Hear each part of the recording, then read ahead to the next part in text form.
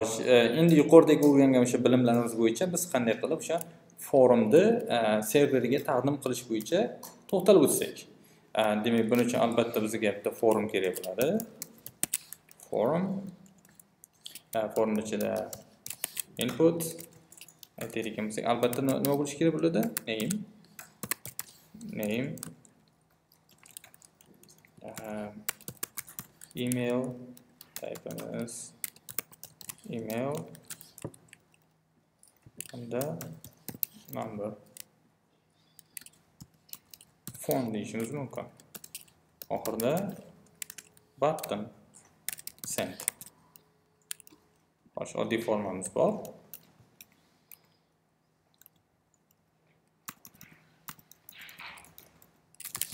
CSS bilan katta qilib bo'ladi buni. Link style CSS'imizga o'tib input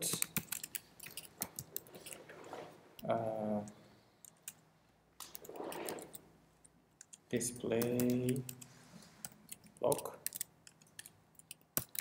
aytishimiz mumkin. Height 40 pixel. Width 200 pixel. Font size 30 pixel.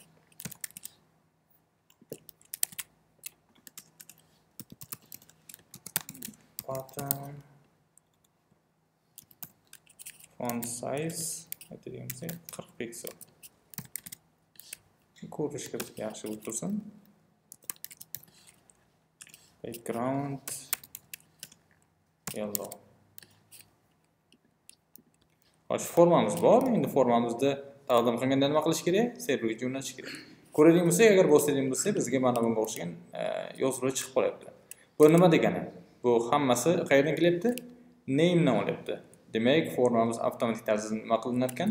O'sha namelar orqali serverga ma'lumot jo'natar ekan.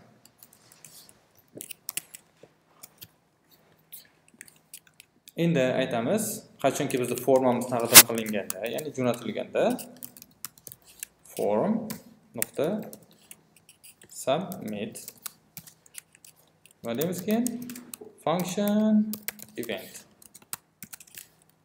Demak, formani to'xtatishimiz kerak. Event.prevent default an'anaviy holatini to'xtatamiz. Console log aytishimiz mumkin. Working qilsak, nima bo'ldi bizda? Working degan holatimiz qaytdi. Endi yuqoriga o'xshab AJAX da jo'natishimiz mumkin. Buning uchun o'sha forumda ichidan ma'lumotlarni olib bitta nima qilsak bo'ladi? Obyektga joylasak bo'ladi. Aytadigan bo'lsak, var new data demak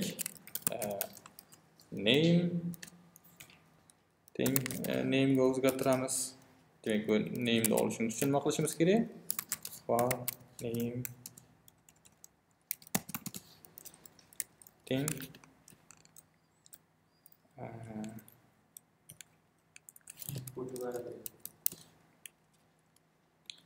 document nokta query selector bitta formamiz bor.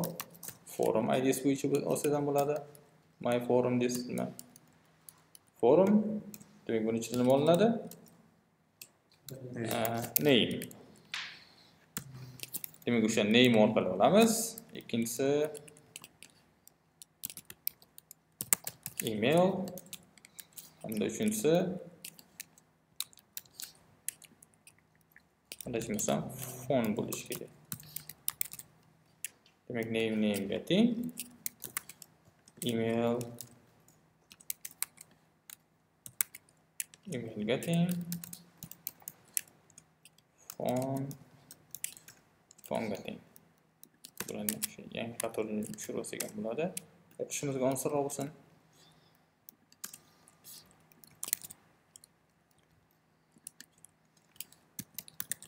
console log aytadigan bo'lsak nima bo'ldi? New data. Query selector raqob ketibdi. Shunda oddiy o'sha typo bo'lib qolish ehtimoli uchraydi. Ko'ramiz nima bo'ldi? Input. Faqat input misol. Bundan nima olishimiz kerak edi? Valuesini olishimiz kerak edi. Nokta value.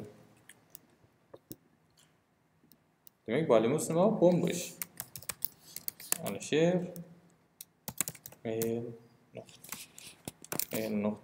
mail.ru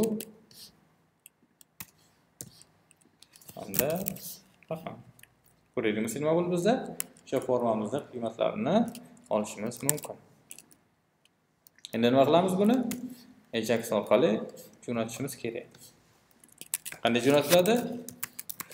AJAX obyekt nima bo'ladi birinchisi? URL manzil. Qayerga jo'natamiz? Boyagi JSON placeholderdagi usersga jo'natamiz. Users demak URLimiz usersga ketdi. Birinchi type o'tamiz. Demak post keyin data. Datamiz nimaga teng? New data. Agar JSON ko'rinishda jo'natilgan bo'lsangiz, data type qilib aytishimiz mumkin JSON. Endi uni nima qilish kerak? JSON ga o'girish kerak. JSON.stringify. Keyin mana bunday qilishimiz mumkin. O'shancha biz bunday qilib o'tirmaymiz-da, avtomatik jQuery'ni o'ziga qo'yib beramiz. O'zi nima qiladi? Avtomatik topib oladi. Jo'natdik. Jo'natgandan keyin dam agar muvaffaqiyatli tugaydigan bo'lsa, function data nimadir bajariladi? Fail function error. Demak, qanaqadir vazifa bajariladi. Agar bizda muvaffaqiyatli tugallanadigan bo'lsa, indeksimizda aytib o'tishimiz mumkin. Result URL ichiga resultni qo'yishimiz kerak.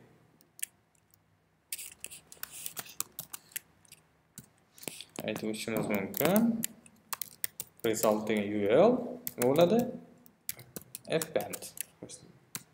Append ichiga li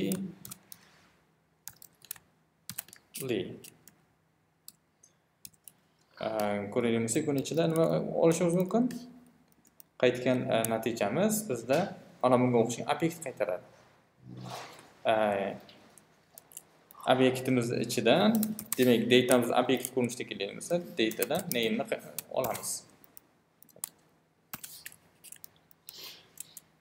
Agar xatolik bo'ladigan bo'lsa, xatolikni nima qilish kerak? Chiqarish kerak. Append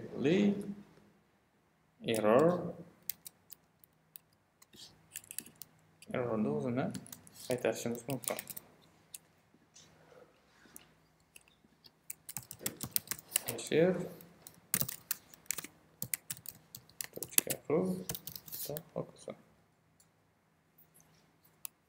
Demak, ko'rganimiz nima bo'ldi bizda?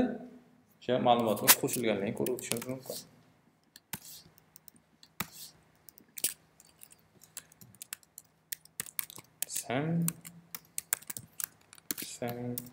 gmail.com 347 678 891 edi. Ko'ramiz nima bo'ldi? Sen borligini ko'rib o'tishimiz mumkin. Ko'ramiz nima bo'ldi? Bizda o'sha serverdan qaytgan ma'lumotni endi nima qilyapmiz? Bu yerga qo'ygan manzilga chiqarganligimizni ko'rib o'tishimiz mumkin. Endi agar bizda o'sha muntazam ma'lumotlar bazamiz bo'lgan edi, nima qilardik? Bemalol shuni o'sha doimiy qilib local storage ga emas, ma'lumotlar bazasiga joylab qo'ygan bo'lar edik. Nihoyatda oson. Demak, biz shunday qilib post metodlardan foydalanishimiz mumkin. Endi ko'radigan bo'lsak, o'sha formani jo'natishda biz har birini aytib o'tishimiz bir qancha qiyinchilikka uchrayapmiz. Demak, buni osonlashtirilgan versiyadan foydalansak bo'ladi. Endi dasturchilar dangasa, o'shaning uchun nima qilish kerak? Dangasalarga iloji boricha oddiyroq, tushunarliroq.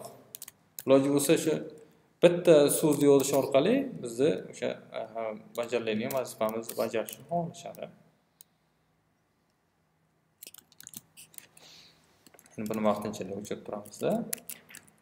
Yangi forma jo'natamiz. Endi bizga mana bu narsalar kerak emas. O'chirib tashlaymiz. Faqat bizga nima kerak? Ma'lumot kerak. Aytib o'tishimiz mumkin. Forma degimiz this deymiz. Demak, u formaga teng, to'g'rimi? This ni jo'natib ko'raylik ham nima bo'ladi.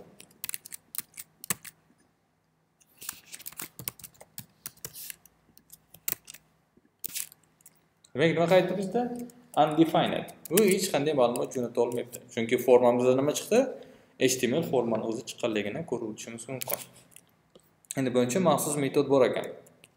Demak, bu serialize deyilar ekan. Demak, bularning hammasini o'sha serverlar o'qib oladigan shaklga keltirib beradi. Ya'ni URL encoded.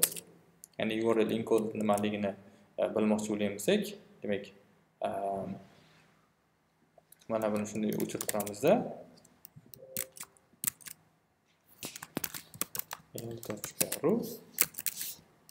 Ko'radigan bo'lsak, manzilni ko'ryapsizmi? Demak, name o'sha boyagi formamizning nomi, email formamizda o'sha nomi, fondagi o'sha telefon raqamimizni ko'rishimiz mumkin. Demak, bu URL encoded. Demak, ma'lumotlarimizni formada nima qilib berar ekan? Shunga o'xshagan URL ko'rinishidagi queryga keltirib berar ekan. Demak, serialize shu ma'noni anglatadi. Demak, formga o'sha serialize metodini beradigan bo'lsak, o'sha yuqoridagi olingan mana bunga hosil bo'lishi mumkin bo'lgan holatda olib, bizga nima qiladi? AJAX ga ma'lumot ko'rinishida jo'natib beradi. Buni ochamiz. This.serialize. Agar to'g'ri yozilgan bo'lsa, demak, kodimizdan ko'p narsa kutsak bo'ladi. Demak, ko'rganingiz nima bo'ldi? Endi kodimiz ishlayapti. Endi biz bu qilish orqali o'sha juda ko'p narsadan nima deydi? Manfaat ko'rishimiz mumkin. Agar o'sha o'tgan darslarimizda bizda bir qancha holatimiz bor edi. Input, radio, value, theme, radio,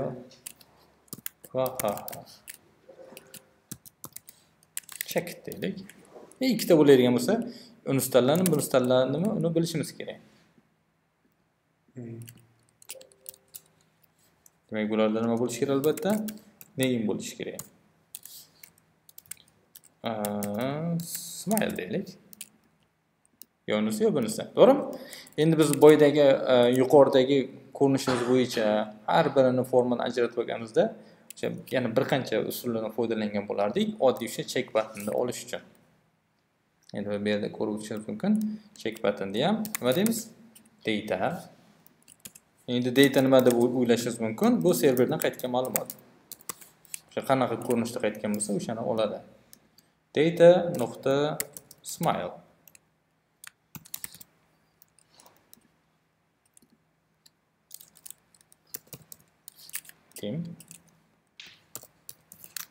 Team.ru team raqami hamda nimadir. Ko'ring bo'lsak, nima bo'ldi? Team va ha degan qiymat qaytganligini ko'rib o'tishimiz mumkin. Demak, bu yerda datamiz nima ekan? Obyekt. Demak, o'sha obyektdan biz smile ajratib oldik. Yana nimani oldik? Email oldik. Name oldik. Email olish mumkin, telefon raqamini olish mumkin, hamda avtomatik ID ni olishimiz mumkin. Har doim yangi jo'natganingizda nima bo'lyapti? ID'miz faqat 11 ga teng, chunki boyaga aytganimizdek soxta server bo'lganligi uchun faqat 11-ID ni ko'rsata oladi. Demak, shunday qilib biz nima qilsak bo'lar ekan? Serializedan foydalansak bo'lar ekan. Xo'sh, ikkinchi turi bor ekan, serialize array. Demak, bu array ko'rinishida jo'natar ekan. Endi nima degani bu? Name pair.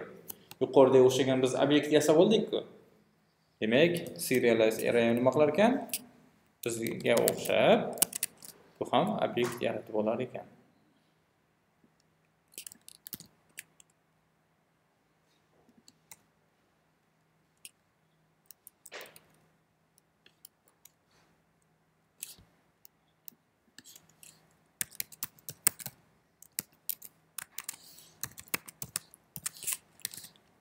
Serialize array.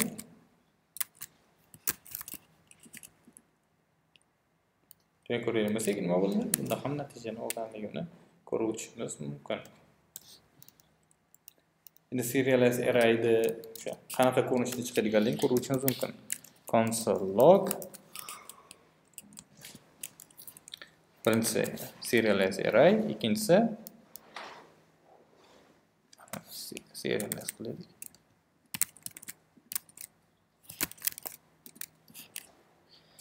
Birinchisini ko'rib serialize bu, ya'ni URL ko'rinishda, ikkinchisi nima ko'rinishda ekan? O'sha arrayimizda obyektdan iborat. Hammasi name hamda value. Demak, bu nima bo'yicha olar ekan? Name value bo'yicha olib chiqar ekan. Demak, shunday qilib buni serverga jo'natadi. Va biz uchun mana shu metodlarni foydalanishimiz mumkin ekan. Demak, nihoyatda foydali bo'lgan o'sha metodlardan biri serialize hamda serialize array edi. Hozircha AJAX bo'yicha bo'lgan darsimiz shu.